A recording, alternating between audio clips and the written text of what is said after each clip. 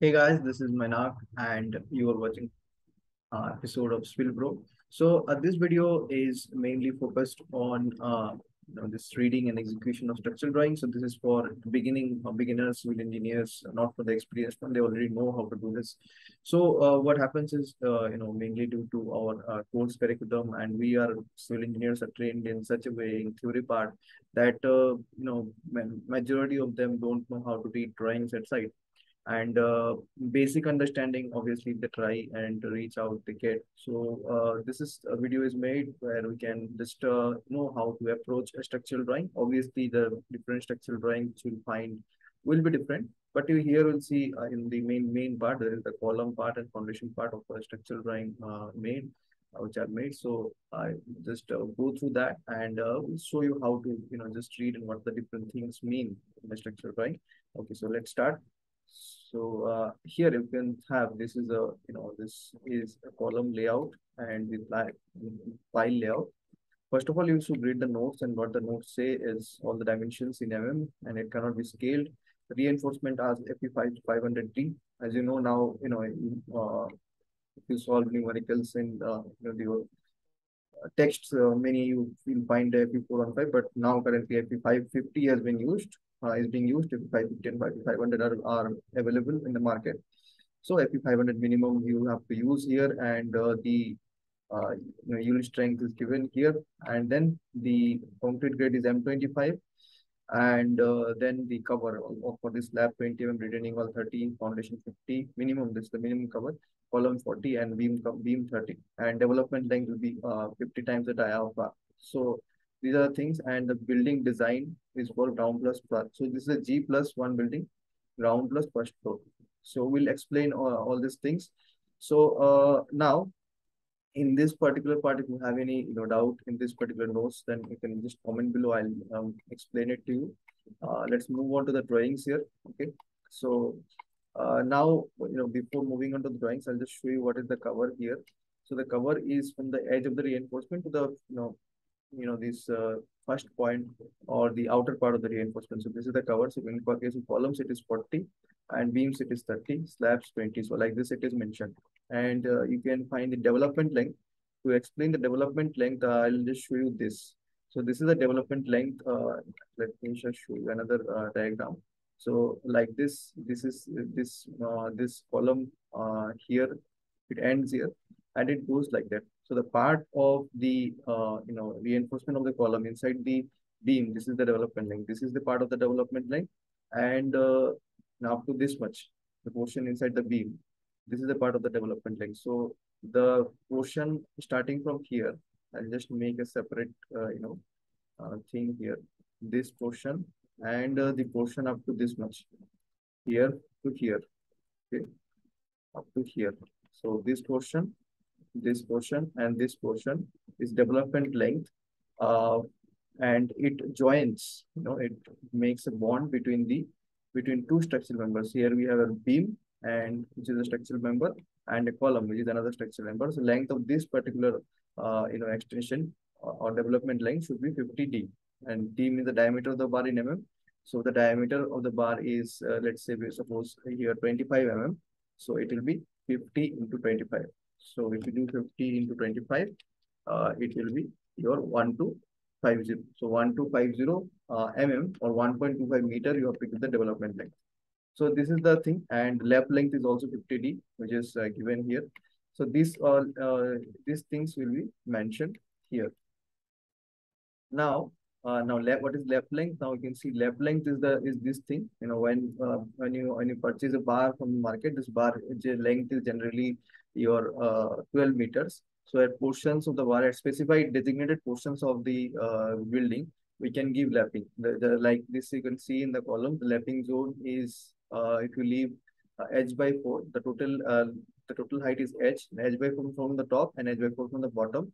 Then you can give lapping, that too in in a staggered way. You cannot give in one location. In a staggered way, you have to give. So like this, we can provide the lapping in columns. The same there are same convention for the beam. I'll also show you that portion also where to give the lapping zones for beams. Okay. So now you have to see the column layout. Now you can observe that the size of the column 450 into 450 and 600 into 600. First of all, you observe the sizes where you go in the field and do the layout. So the sizes, you have this two types of sizes here, and the center line or the grid line, you can see here, grid line is at the center.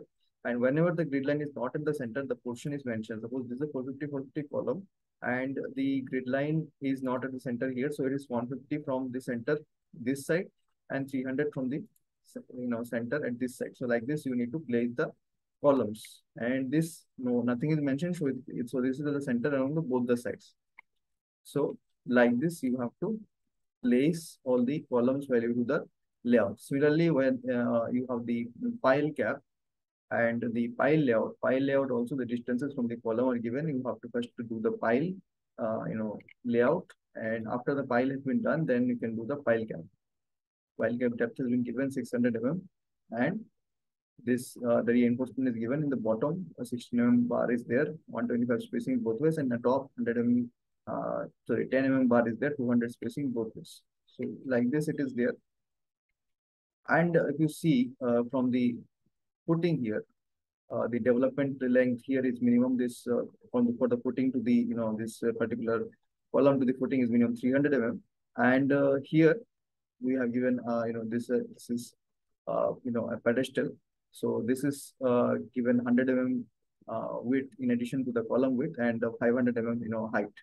So this is a pedestal which has been used for connection of the column to the foundation. This also needs to be given. So these are the things which are given here, and it is also noted here. The hooks will be bent at 135 degree to prevent this for better seismic resistance as per the IS code. So these are the standard practice, and you can see here the reinforcement. Suppose we just go for checking the reinforcement of one particular column here. So this is C1 450 to 450. It is 4 bars of 25 mm, and it is denoted as 4A. So now you have 4 bars of 25 mm and 8 bars of 20 mm in C. So which is the higher diameter of the bar? 25. So 25 will be placed in all the 4 corners. The remaining 20 mm bars will be placed elsewhere. For 450 to 450 mm columns, remember that we can give 12 number of there will be 12 number of reinforcement. Okay, that's why you'll see. And for 600 into 600 or 500 into 500 columns, there will be maximum 16 number of reinforcement which is used usually. So like this, you will find the details here. Now another important thing we need to know what is the lap zone in case of beams. So you must have seen various conventions for the lapping zones in beam, but this one is very simply I'll try to explain to you. So the lapping zone of beams, if you see the drawing will also be given in any big project. The drawing for lapping zone in beams is also given in the general notes or in the main drawing itself. It is given like it is given here. So you can see the lapping zone or LD, which is given in 2D or L1 by 4, whichever is more. You can just perform the lap there.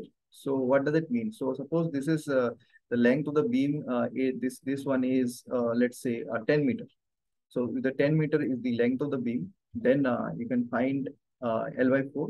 So 10 by 4.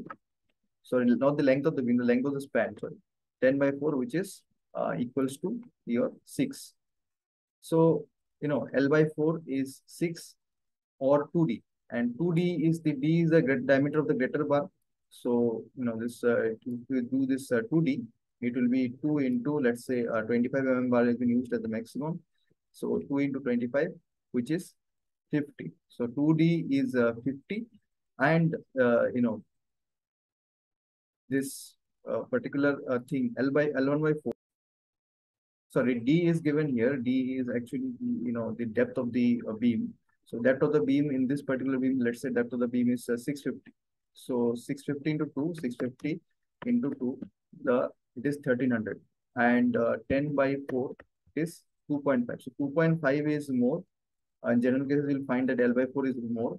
Then if you leave 2.4 from here and 2.4 from here, in the remaining region, you can give the lapping. Okay, for the bottom bar. You can see typical reinforcement for bottom bars in beams. You can give here. And for the top bars means at the bottom you can give a lapping after leaving L/4 from the support. In some videos or in some books, you can find that lapping of the bottom bars can also be given at the junction between the column and beams. So that is also correct. That is not a wrong thing. Okay. Sometimes if you have many bars, like if you have 6 bars in the bottom, 3 continuous and 3 extra bars, we need to give some part lapping here and some lapping in the junction. That we have to do. Okay. And in the top part, the moment, you can see the moment is, maximum, at the joints and junctions. So, we avoid lapping at the junctions, obviously, at the top, and we can give it at the middle, we can give. So, it is given L/2 or L/3, L2/3. So, L2 is this one, as you can see, L2. So, the length of the span by 3. So, suppose if this is a 10 meter span, L/3, it will be 3.33. So, 3.33 meter, leaving 3.33 meter from here, and here we can provide the lapping. Okay.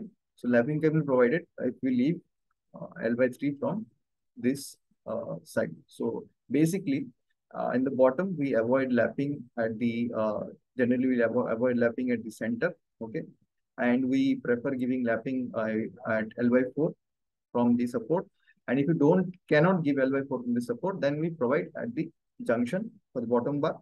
And for the top bar, we provide at L/3 from the support. That is in the central region or central part, we provide the lapping. So hope this video helps, and for more topics, and like obviously come with more videos related to for the civil engineers, and for related to structural engineering, related to execution on site. And if you have any topic on any particular topic in which you want the video, make sure you comment below, and also make sure you like and subscribe. It really helps the algorithm. So see you then. Keep learning. Bye bye.